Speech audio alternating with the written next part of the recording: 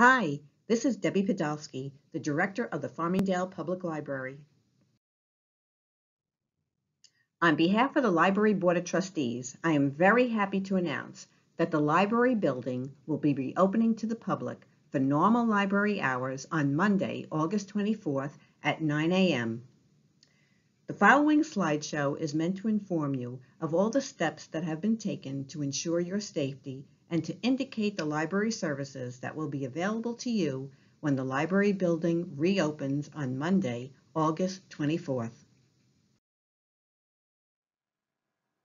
The library staff returned to the building on June 15th while the library was still closed to the public.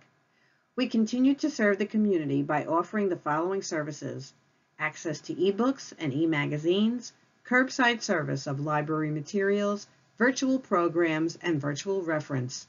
In-person services will begin on August 24th.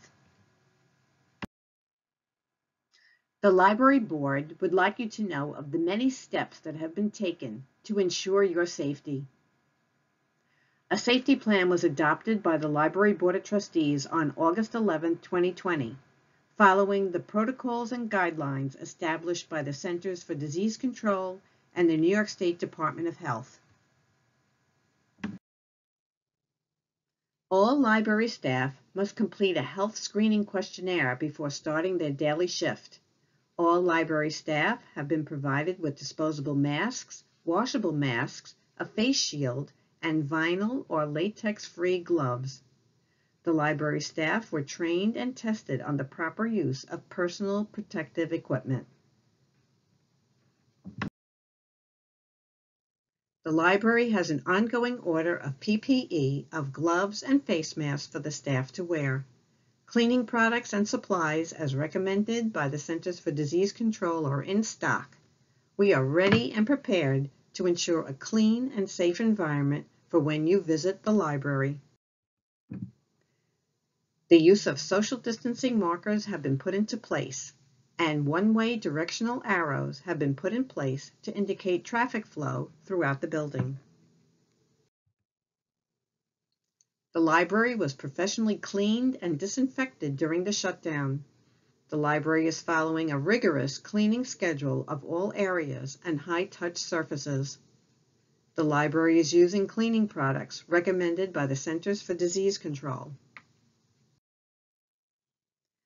Although the public restrooms have multiple stalls, the CDC has advised that only one person at a time use the bathroom. The library installed locks on the outer doors to indicate when the bathroom is in use. The library also purchased disposable toilet seat covers. Our bathrooms were already equipped with automatic toilet flushing and no-touch faucets.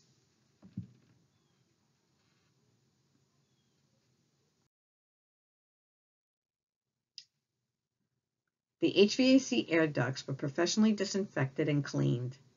MERV 13 filters were installed in our HVAC units.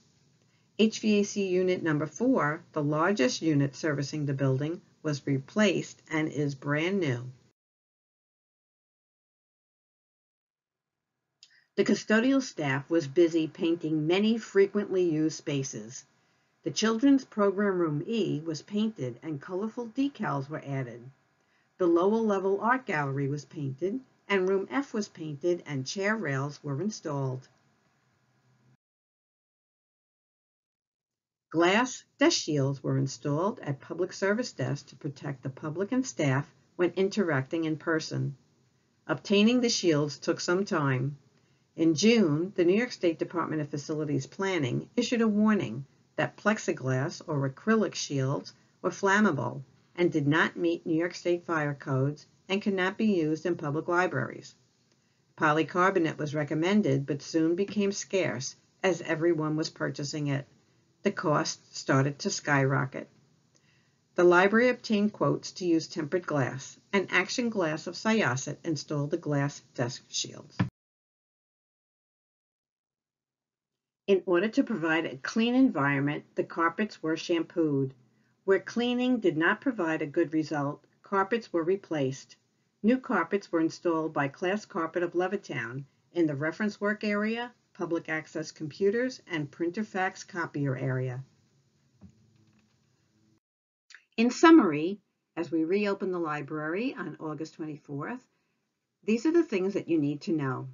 There are rules to follow. Face coverings must be worn at all times in the library. There is a 30-minute time limit in the building.